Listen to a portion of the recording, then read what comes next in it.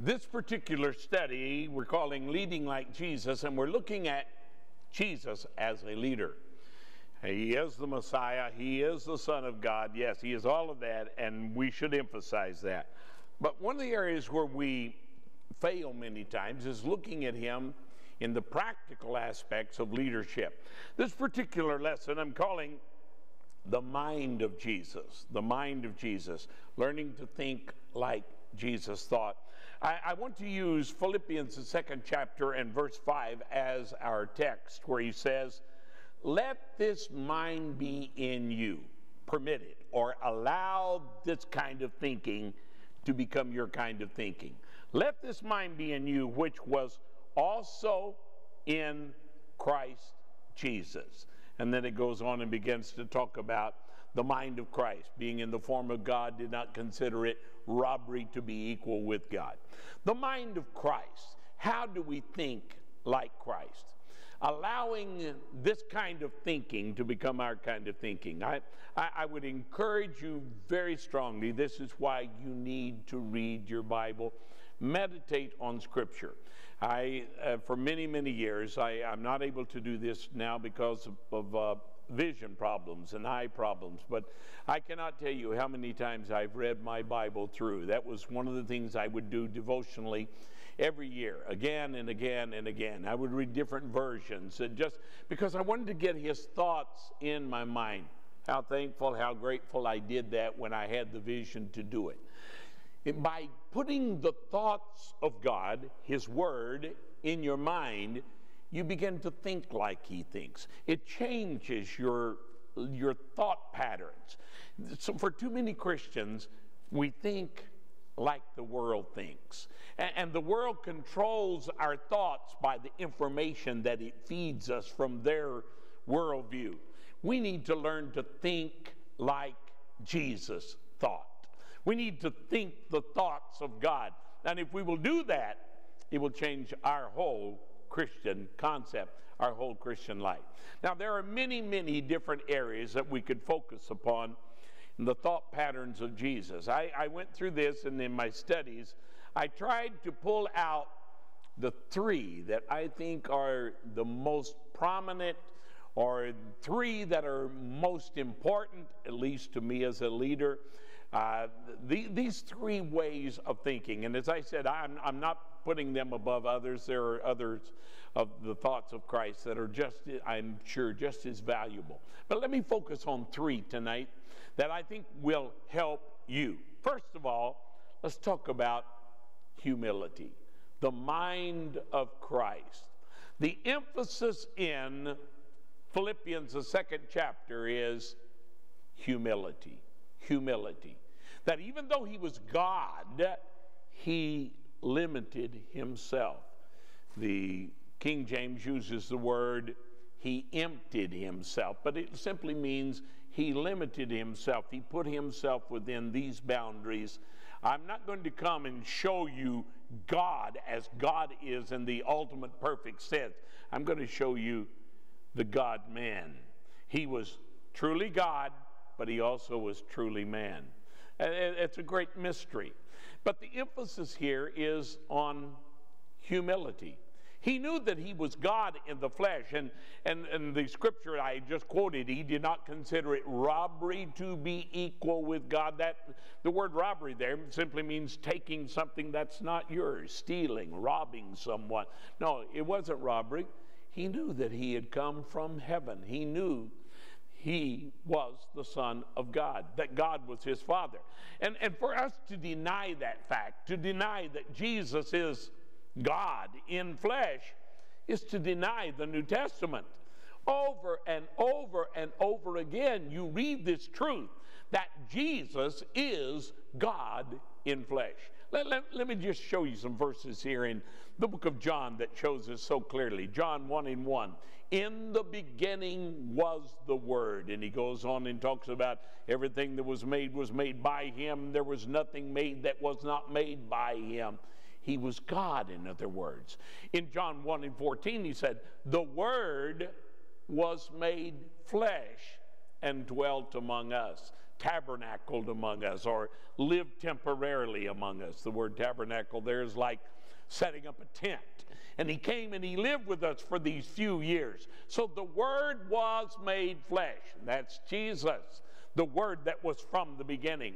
In John, the 8th chapter, in verse 58, they were talking about Abraham being their father. These Jews, they were, very religious about this. And he said, before Abraham was, I am. In fact, in the book of John, there are 7 different times that he uses that phrase, I am. I am the bread of life. I am the door. I am the good shepherd. Before Abraham was, I am. They knew exactly what he was saying, and they were infuriated that he was making himself equal with God. One other verse in John 13:3, it says, Jesus, knowing that he had come from God and that he was going to God. And then he says he took a towel and ties it around himself, and he began to serve them. All of these scriptures and many, many others show the mind of Christ. He knew who he was, but he had humbled himself. Now, it's well said, humility is not thinking badly of yourself. Some people think they're being humble because, they say all these self-depreciating things about themselves. No, that's not humility. Humility is simply preferring others before yourself. That's what it's all about. It's not thinking about you, it's preferring others. That's the mind of Christ. See, humility is a servant's mentality. Jesus said this, I did not come to be served. I came to serve and to give my life a ransom for many. That is what humility is all about. So Jesus came to serve us, to serve you and I. And it's one of the reasons why we love him so, is because he gave himself for us. That's the mind of a servant. See, the scripture that I gave you a moment ago in John, the 13th chapter, in verse 3, where it says, he knew he came from God, he knew he was getting ready to ascend back to God. He took a towel and he ties it around him. That is more than symbolic. He is teaching us a very important lesson. A towel, yes, a towel. A towel is a servant's garment. We want to think of him as the king, and he is. But the king humbled himself and washes our feet. It wasn't just those disciples that were gathered there in this upper room. No, he's done the same thing for you. He's done the same thing for me. He has served us again and again and again. He has served us. That was the mind of Christ, the mind of humility, that he come and bowed himself to serve us. What do you say when a king washes your feet?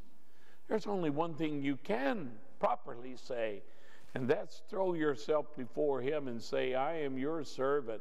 I am here to do your will. And so the first thing that I see of the mind of Christ that I want to emphasize is humility. Humility. And this is what we must understand in our day and time. The greater servant we become, the better minister we have become. I am wary with the rock star mentality of so many ministers I see, that they're wanting people to serve them. That's not like Jesus. You don't find Jesus doing that anywhere in the scripture, waiting for them to come and serve him. No, he's continually offering himself to serve them. And I think that so many have developed a television celebrity mentality. That is not the way of Christ. He humbled himself.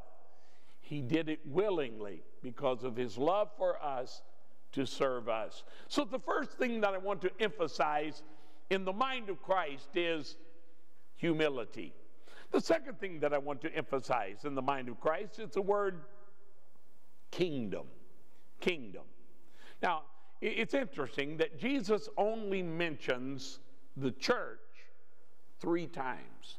You find both of these references in the book of Matthew. Matthew, the 16th chapter, verse 18. Upon this rock I will build my church, and the gates of hell shall not prevail against it. And then in Luke, the 18th chapter, and verse 17, twice in that verse of Scripture, Jesus refers to the church, and he's talking about a discipline problem there when he said, tell it to the church. And he's talking about, of course, church leadership, those that are in authority. If you can't work it out on your level, then take it to the leaders of the church.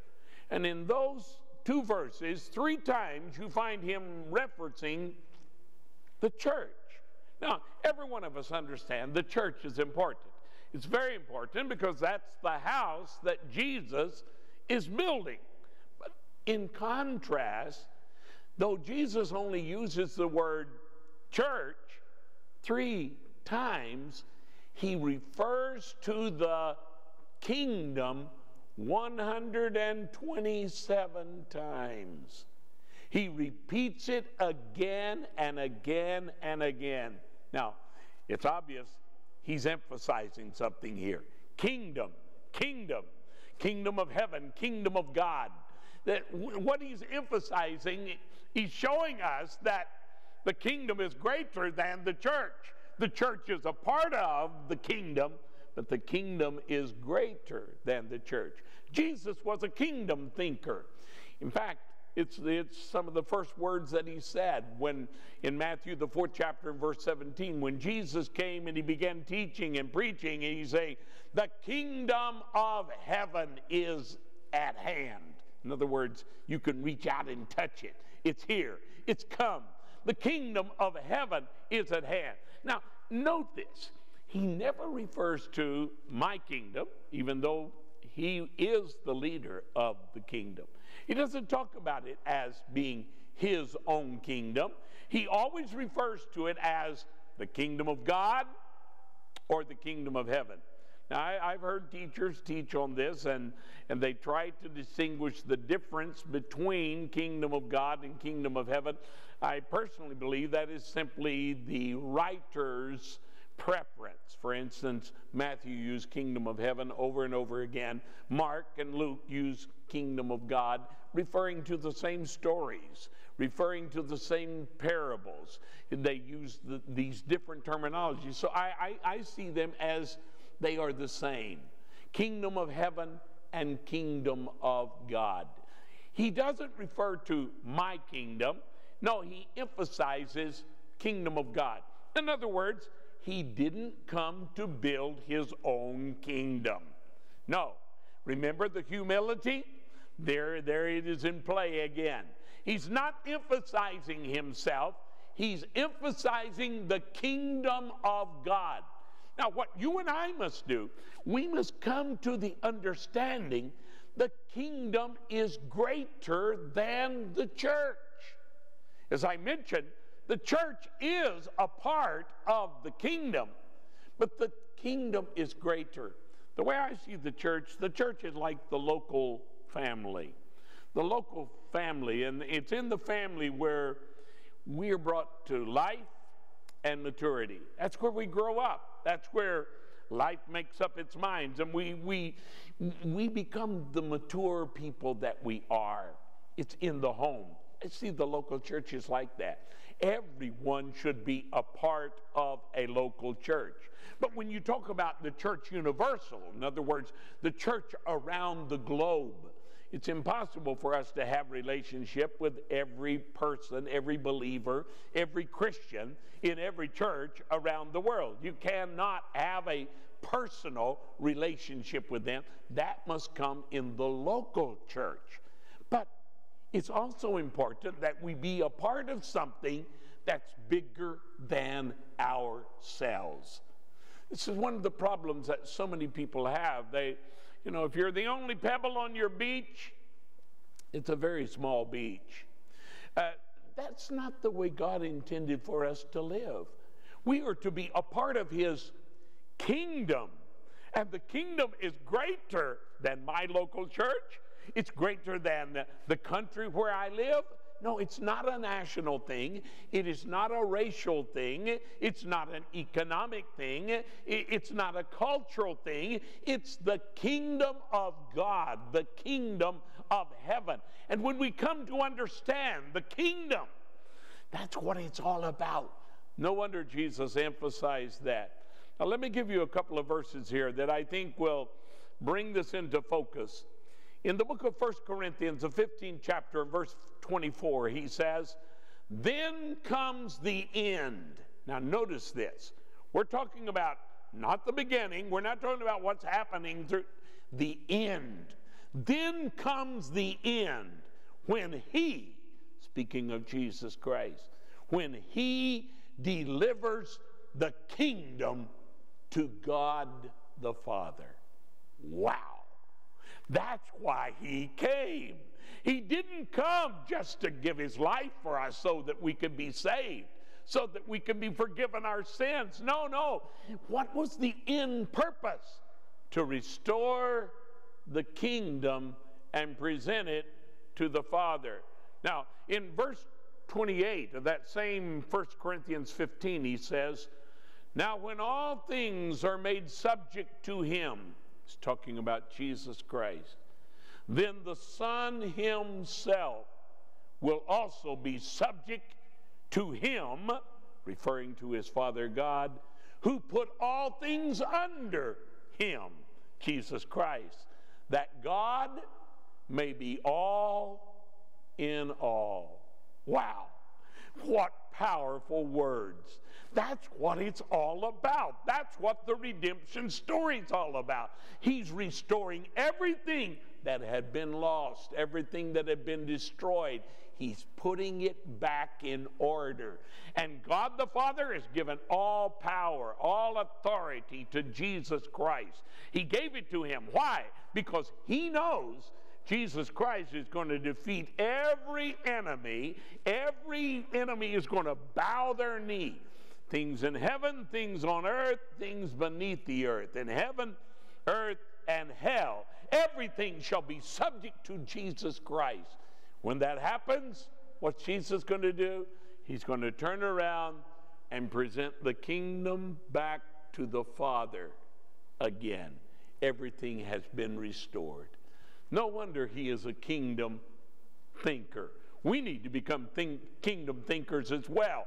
Life is bigger than just you and your family. As one fellow describing his church is, me and my wife and our two children, us four and no more. Oh, no, no, no. God is bigger than your four walls and 40 people. Don't try to put God in your box. Become a kingdom thinker. Wow. Let me give you a third one. A third one I think that's very important in the thinking of Jesus. He not only came in humility, he not only was a kingdom thinker, Jesus thought generationally. He was a generation thinker. We need to become generation thinkers. See, in many of his teachings, he refers to generations over and over again. Let me just give you some references here. Matthew, the 11th chapter, and verse 16, Jesus talks about this generation. Matthew, the 12th chapter, verse 39, he talks about an adulterous generation. Matthew, the 12th chapter, and verse 45, he talks about a wicked generation. Now notice that. Every one of them, he's connecting the word generation to it. He's a generational thinker. And we need to let this mind be in us, which was also in Christ. Don't just think about yourself. No. What's the next generation? What's the next generation? Not just your children, your grandchildren, your great-grandchildren. Become a generational thinker. Let me give you some more references, and I'm just pulling these out of the book of Matthew. There's so many more in the Gospels, but in Matthew, the 16th chapter, in verse 4, Jesus talks about a wicked and adulterous generation. In Matthew 17:17, he talks about a faithless and perverse generation.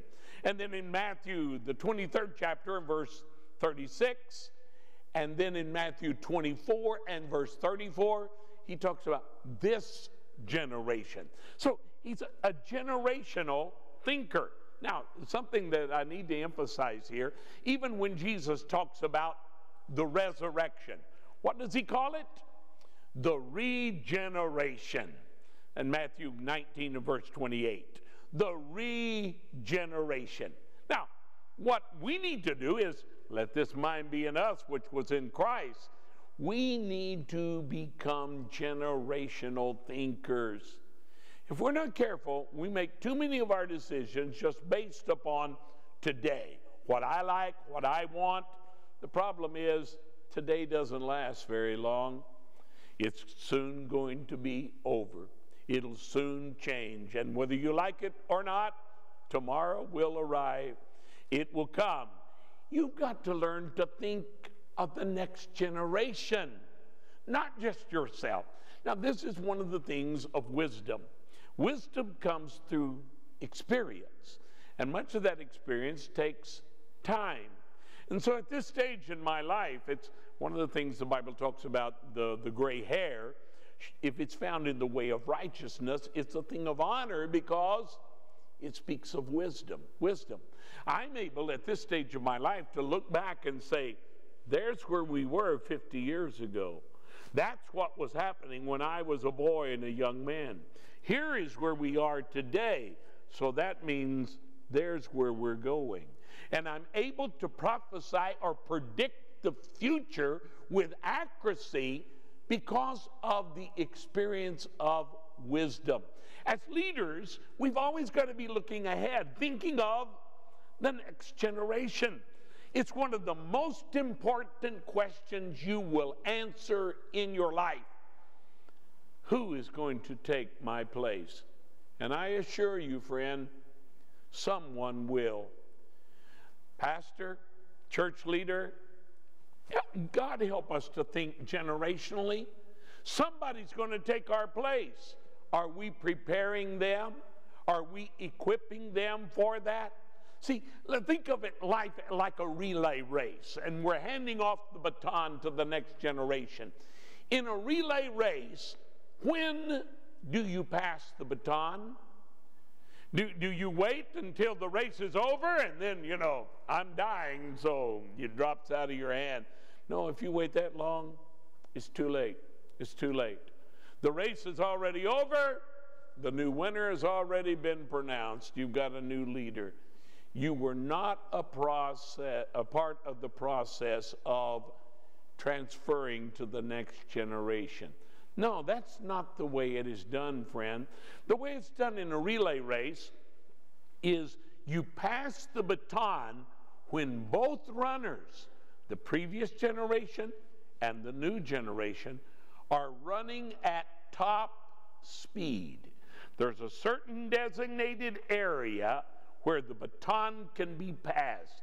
If it's not passed within those bounds, then you're out of the race. You have committed a foul, you've lost the race. I've seen this happen again and again and again. God help us not to make that mistake. Become a generational thinker. That's what Jesus did. He's thinking not just of himself, but what he must accomplish. There were certain things he had to do. But he's thinking about his disciples, what's going to happen to them. And so he begins preparing them for his departure, preparing them for the day when he's no longer going to be with them, preparing them when they're going to be running with the baton instead of him. That's a generational thinker. He trained and equipped his disciples for ministry. He prepared them for his departure. One of the last things that he was doing was building their faith. That's why he cursed the fig tree. That's why he spoke to it dry up from its roots, because he was building faith in them to the last minutes that he had to spend with them. He's preparing them for the future. And finally, he empowers them with the power of the Holy Spirit. so that they were able to pick up the baton and finish what he had started. Do you understand that's where you and I are? We're in a relay race. We're in a race, and we've got to become generational thinkers. I do not know when Christ will return. I believe we are much nearer his return than when I was a boy. I certainly believe that. I believe there are many signs that point to his coming, but he's not here yet. So I must prepare the next generation and the next generation. And it's one of the things I'm trying to do, like right now. I don't want to take it to the grave with me. I don't want to drop the baton when I die. I want to pass it on to a younger generation. The psalmist said it like this. He said, we need to point them in the right direction. We need to empower them and then release them and let them go. How did he say it? It was Psalm 127 in verse 4 where he said, like arrows in the hands of a mighty warrior, so are children of one's youth. That should be our image. Our goal is pointing them in the right direction, empowering them to run the race, and then releasing them, blessing them, and say, run, boy, run. Run, girl, run. We've got to learn to become thinkers like Jesus. Develop the mind of Christ, a mind of humility, kingdom-minded, and a mind that was always thinking of the next generation. If we do that, we're going to be effective in our lifestyle. We'll become good leaders. We'll accomplish that which we are called to accomplish. So may God continue to bless you in your Christian journey.